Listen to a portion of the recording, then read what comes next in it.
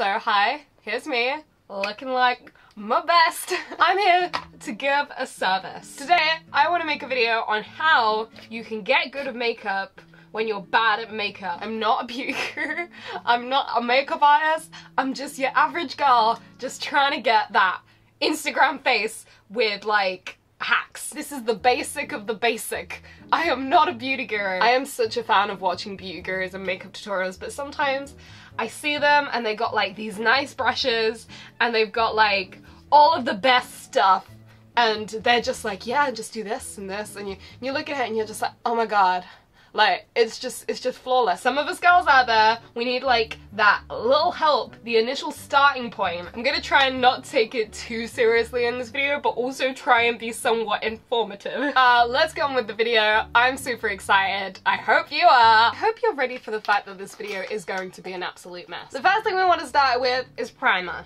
I don't usually wear primer every day, but today I kind of like, wow, I'm gonna do a lot to my face, I want it to last. Basically what primer does is it fills all the holes in your face, also known as pores. I literally buy anything that says a mattifying, so this is a Soap and Glory one, this is a sleek makeup, and you wanna basically just rub it into your face. Just like, go to town. You deserve a good clump of primer on your face, because you know what, you're fierce. Something I really don't know much about is foundation. For me, the biggest thing is I want something that I can just chuck on my face, will look fine, that doesn't feel heavy, actually suits my skin color, because it doesn't matter what I wear, everything looks orange on me because I have what I believe is a green undertone. I don't have olive skin, I'm not tanned, I'm pale. I don't tend to wear foundation in the summer just because I don't need to, and I just like not wearing foundation when I can. Some people like to use a beauty blender.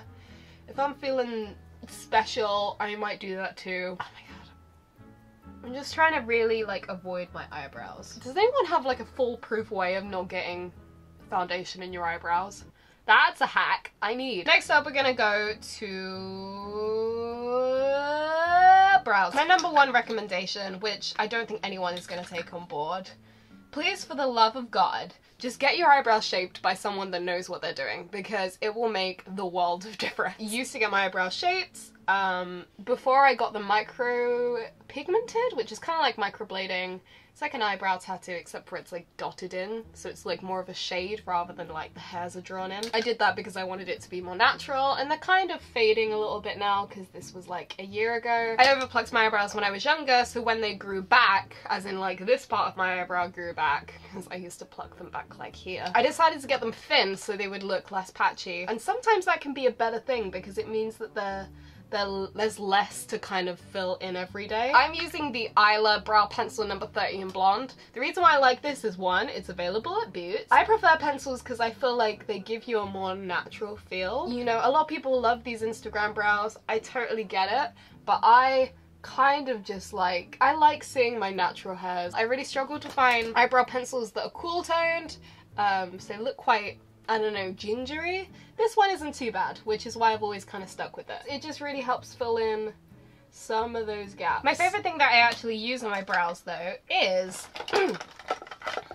the 24-hour brow setter from Benefit. It literally sets your eyebrows into place, makes them look really fluffy, and also it's clear. I hate tinted brow gels because they just get everywhere. Anyway, I just literally brushed this through, and what's great about this brow setter is I've had it since Christmas in the mini tub and it's still going. I don't know how long it's gonna go for, but it feels like it's gonna last forever, you know? And look, my eyebrows just look so much thicker and just so in place. So next up we're gonna go in with eyeshadow. So my number one tip for eyeshadow is sellotape. You want to get a small piece and you want to put it between the corner of your eye and the end of your brow. If your brows are shaped, they should hopefully be the exact same length. I think you have to work your way up. If you are literally like a massive noob, you want to go from light to dark. Inner corner is light, middle of lid is mid, and the end is dark. I think it's always best to start off with kind of neutral kind of browns and golds, and then if you want to go a bit extremer, you can kind of go into like, I guess, more pinky colours. Once you got the hang of that, just go nuts. Today I'm going to kind of do a mid and go for more of like pinky colors. I'm actually going to use the Revolution palette because this is from Boots and it is a really good palette. I really like it. I'm actually so surprised at how pigmented it is. I bought these brushes off of eBay. Like, they are not good. But you know, we're keeping it real on this channel. So I'm going to start off with this color here, which is kind of a light looking pinky color. I'm going to start off by sticking this in the inner corners. And then you just want to make sure that's evenly coated. And then I'm going to go in with this pink color. Looks like a super dusty pink. So I'm just going to put this right here. Another tip I would always use is that try to stay below your eye crease. My eye crease is here. If not, I know I'm gonna end up here and that's not gonna be a good look. Next, I'm gonna use this color here along that whole lid up to the sellotape because we can always go over with the darker color. This is where your sellotape comes in so nicely because you know that you're never ever gonna go over the edges, and that's what I love about it, you know? Yay! Oh, we're looking so pretty already. Finally, we're gonna go in with a dark pink. Going for kind of a pinky looking brown is probably better than going for this, but you know what, because I'm feeling brave, I'm gonna go for this color here. And you literally want to stick it right on the tape, right on the corner, because if it's dark you don't want it taking over your entire look. So literally just kind of like run it over that sellotape. I'm having such a fun time right now. This is what makeup should be. It should be fun. It shouldn't be daunting. You don't want to take a clean brush, you just want to run it over that crease that we said before to just kind of blend it all in. But you don't want to run over the actual eyelid, you just want to go above it. Next up we're going to go with eyeliner. Now, I have so many people go like, your eyeliner is whack, and I have so many people go, your eyeliner is great. So here's the thing, I'm gonna keep doing what I enjoy. I usually use a matte liquid liner, but if you're a beginner, I would say use more of like a pen liner and it'll look like this. This one from NYX is called Epic Ink Liner, and I like this because it doesn't dry out, and a lot of these I know tend to dry out. Is you just want to take your tape, the corner of your eye, and just draw a line, like so. Just teeny teeny. I'm gonna connect the lash line with the flick. And you just want to slowly build this up. I'm just kind of drawing a little bit of a line on the lash line, putting it at a little bit of an angle up to the flick. Just keep referring back to the other eye, make sure they're even. Then you just want to take your tape and pull the tape away. I like to just extend those flicks a little bit more. It depends how brave you're feeling, but I'm actually pretty happy with how these looks regardless. So next up, I'm gonna go in with concealer. Again, this is a very personal thing, but this is something that works for me. I like to go for a lighter concealer. This is the NYX Studio Photogenic HD Studio Concealer Corrector. I said that all wrong. Anyway, it's the NYX, it's in Porcelain, which is the lightest. I learned this from Kim Kardashian. We're gonna go under the eyes in triangles. We're gonna go up the nose, the forehead, around the nose, above the lip, and on the chin. And at this point, I do actually blend it out with a beauty blender because I don't want it to get stuck in the wrong places. Beauty blenders are supposed to be dabs, not smeared. You're literally like, might as well use your hands at that point.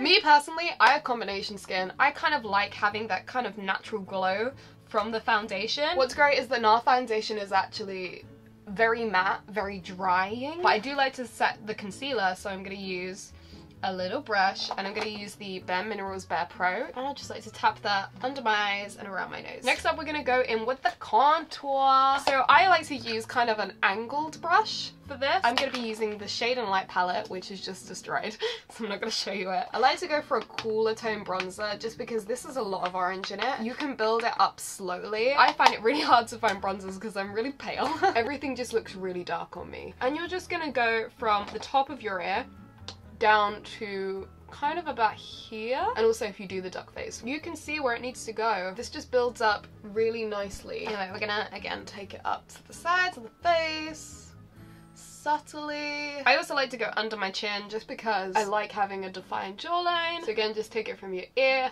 underneath. Lots of sweeping. If you want your contour to look a lot more sharp, I guess, hi Gary, I would use a brush that looks like this. It's super pointy and yeah, I just really like it. Then I use a light pigmented powder and we just kind of cut out that contour. You see, it just adds that little extra bit.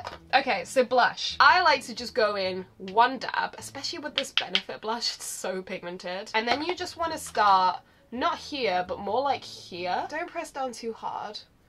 And then you get this really subtle, I think I got it. Then we're gonna go into highlighter. Now, you can use 2 highlighters, you can use 1. Sometimes I use 2 if I'm feeling extra. This is the Tarte's Pro Go palette. I like to go here, right above my cheekbones, down my nose, particularly focusing on the tip of my nose, above your lip, on your chin a little bit, above the brow bone. This is like a really pointy brush. I like to use this in the corner of my eyes to make them pop. Literally just go here.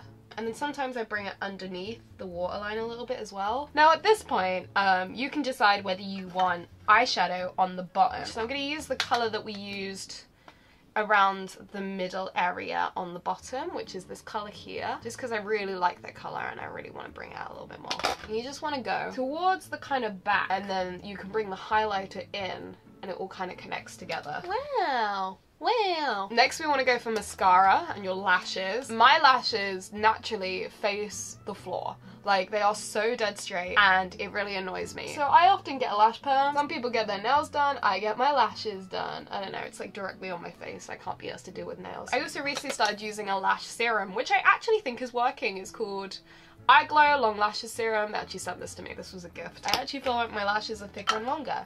So I'll keep you updated on that though, because I haven't been using it for the kind of time that it says to, but I do think it works. I also would get some clear mascara ones just because they're really good for excess, especially when you just get a new mascara and it's like there's a lot of product inside. You know that sweet spot is like before it goes really dry, but after it's new. So a clear mascara one is really good for just like sorting out that excess. I got a new mascara recently that I'm really liking, which is Bad Girl Bang Bang from Benefit. Like I said, there's a lot of products in it because I only just got it, so I often try and brush off a little bit of that excess. I like to use it kind of across both lashes at the same time, just because I have a lot of product and you don't want like all of the product to just go on like a couple of lashes. Anyway, yeah, so you want to take that clean mascara one. I'm gonna have to sort out my eyeshadow after this and just go through again, just because I think the first time round they're more likely to clump. I think this just makes such a difference. And after I feel like I've done that, I feel like I'm more likely to be able to go in for that kind of second coat because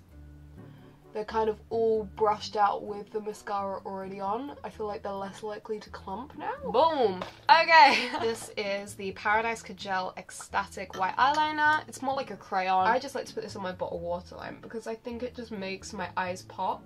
Gives it a really like nice 60s feel. Even just like in the inner corners, this would be really nice if you don't want to put it on the whole bottom line. Again, I'm gonna go in with the Bad Girl Bang Bang mascara. So here's the thing, we've used pink, so if we really wanted to go really cute kind of baby doll, we could use a pink on the lips, or if you want to make it really nighttime, we can use a red. Budget, let's go with a red. One thing to definitely Google online is lipsticks that suit everybody. This is Mary Jo K from Kylie Cosmetics. It's the only red that I've found that I really mess with, that just looks nice on my face and looks nice on everybody I know. I haven't met somebody this doesn't look good on. And you just want to draw the outline of your lips, and then you want to go in again with that liquid eyeliner. So this is going to be great later on for touching up throughout the day. You don't really want to put this on more than once. And just use a little bit of product and build it out. Okay, got a card. It's so weird. See, I don't like it when it first goes on and then it dries matte. And it's literally the best. I got lipstick on my teeth. Now, one thing I would say about deciding between, usually for me, a red and a pink would be, what is your eyeshadow doing? I think the red goes better with more subtle colours, but if you're gonna go for something that's like really out there, like, I don't know, like a blue or a green or a yellow or whatever, I think it's always good to look at your face weight and go like, maybe I should go with a pink. This pink is Coco K and it's quite light. Not everyone would be into this, but one that I know that really does suit a lot of people. This colour here, which is Velvet Teddy from MAC. And if you like your lipsticks quite matte, another thing you can do, because this isn't that matte a lipstick, is basically put it on your lips and then take a piece of tissue and just, with this you don't need to do that because it dries really nicely. And there we go. So to finish off, we're gonna do some lashes. I know a lot of people really struggle with lashes, but I'm just gonna help you out big time. So these are from Isla. I'm so glad Isla stepped up their game. And they're corner lashes, so they're slightly smaller, which means you don't put them from here to here. It's kind of more just like that outer corner area. They're a lot subtler and I think they're easier to put on. So I feel like what I do with my lashes aren't really that revolutionary, but at the same time, I'm just like, I meet people and they're like, I can't put on lashes. And I'm like, it's literally fine. The first thing you want to do is cut off these ends because they're going to irritate your eyes. I have quite big eyes, so usually I don't have to cut them down. This is Duo Eyelash Glue. You want to add a very thin layer. It says 20 to 30 seconds. Literally just keep an eye on them. They need to be tacky. Like, don't just do it as the time, because if they're still wet, they're not going to stick. Is it done yet? If you want to know, give it a little tap. Here's what you're gonna do. It's the outer corner. So you know that the end of this is your outer corner. You just want to place it on top. It's sticky, so it will tack really quickly. Just give them a little squeeze. And then sometimes, if you're feeling brave, maybe stick a little bit of your mascara on the end of your lashes, just so they blend in that little extra. This is the finishing look. Another great thing, which I'm running out of, is Kat Von D's Lock-It. If you want it to set all day, this really helps. So thank you guys so much for watching this video. I am ready for the comments that go, she looked better before. Sometimes we just gotta go back to basics and we just gotta explain things like how they are done. So let me know in the comments if you have any like all-star makeup tips, because I would love that. Give this a like if you liked it, click the little bell, subscribe, all that stuff, I don't know. And I will see you guys next time. Okay, love you guys lots.